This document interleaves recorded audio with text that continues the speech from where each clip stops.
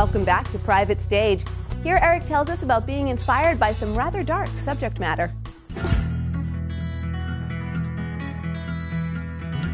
I have a song called Dying that's on my record, and it took me a long time to finish the lyrics. I had the music for a long time and liked it, and then I couldn't finish the lyrics.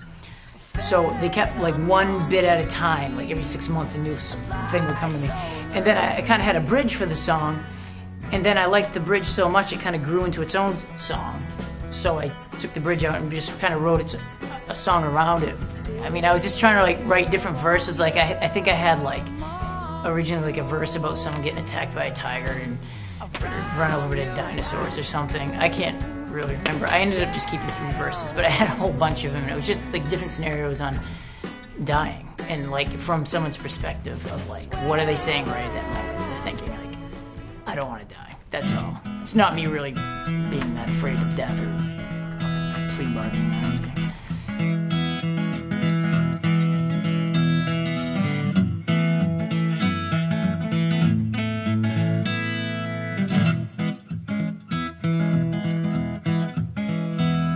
Last night I met my killer. He wore no face upon his skin, but when he dropped his hammer down, you could see him grinning. I don't want to die. Well, I saw her from the rooftop. I stopped to wave hello. The very last thing to go through my mind was the ground below, and I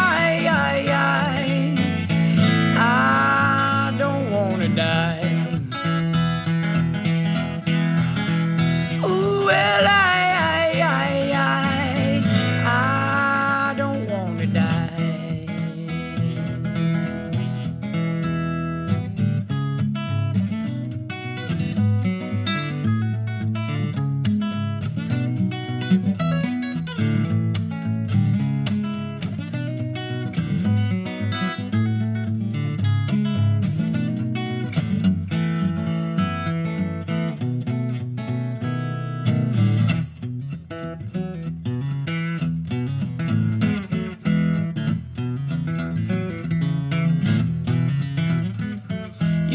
Against his door, you can laugh and call him names.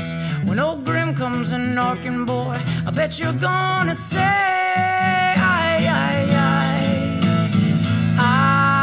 don't wanna die.